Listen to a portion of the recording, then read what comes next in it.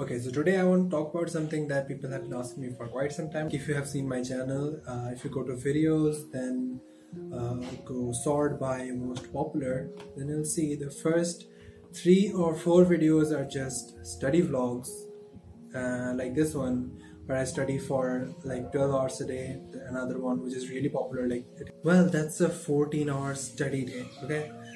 Then there's a busy weekend at IIT Hyderabad, which is another big study vlog where I study for, again, more than 10 hours a day. And then at number 4 we have the group study where I studied for 10 hours in one go. And then you can find another that is 15 hours of study in one day at college. People seem to love this, and since the start people have been asking me, how do I do this? How the hell can someone study for 14 hours or 15 hours a day?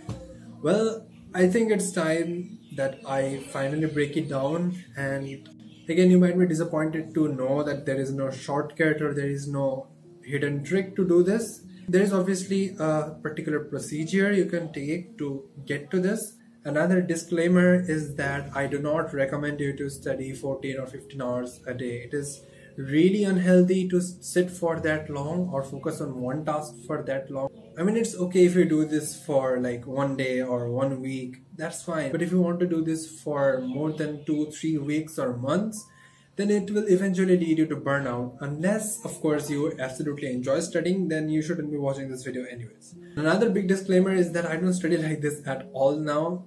Like, I did study for around 10 to 12 hours for the last 2 months of my JEE preparation, but that time, I'll come to that later about how I could do that for 2 months without getting burned out. But now I study for like 2 to 4 hours a day. In general, like in lockdown, that's gone down to maybe 1 or 2 hours a day.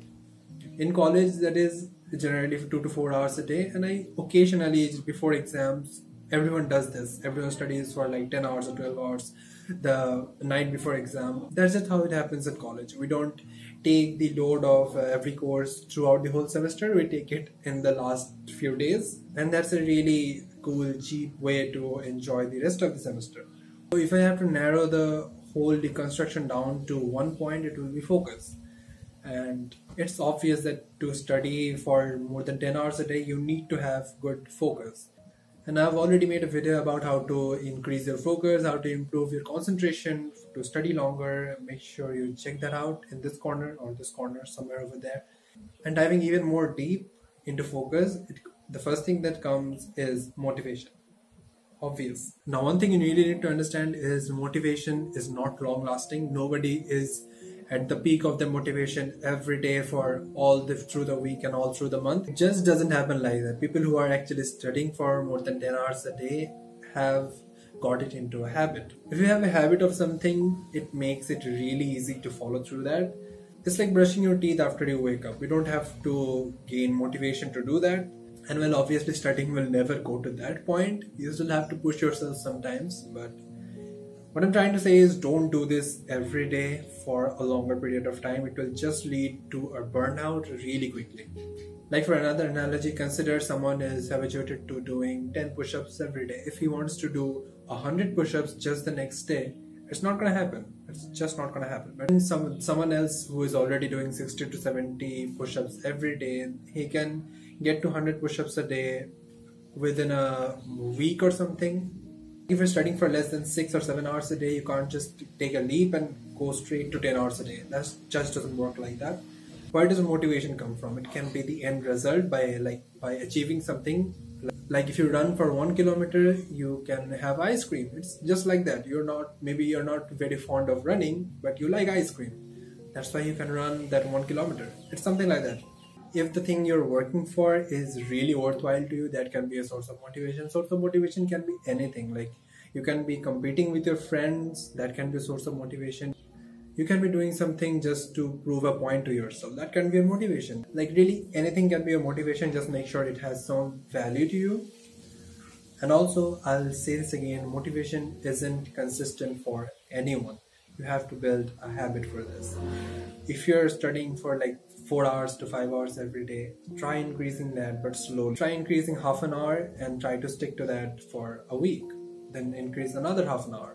That way you can probably do it.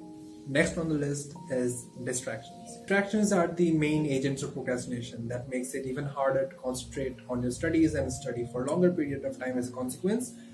So tackling this is actually really easy. Get rid of your distractions. That's how easy it is. Put your phone on the other room. Block all the social media in your laptop if you're studying in a laptop. And if you're really into using your phone as a distraction, then try using apps like Forest or Calm or anything like those focus apps which doesn't let you access your phone until the timer goes off. And when you start studying, it's inevitable that something will just pop in your mind that you have to do this, and you just leave your studies for like 5 to 10 minutes, go do that thing and come back. It resets your whole focus or concentration that you build up over that time. So that's not a good thing to do. So what can you do about it? Keep a short notepad to your side and write down the things you need to take care of later, so that you don't have to keep that in your mind. You don't have to worry about forgetting about something else that you have to do.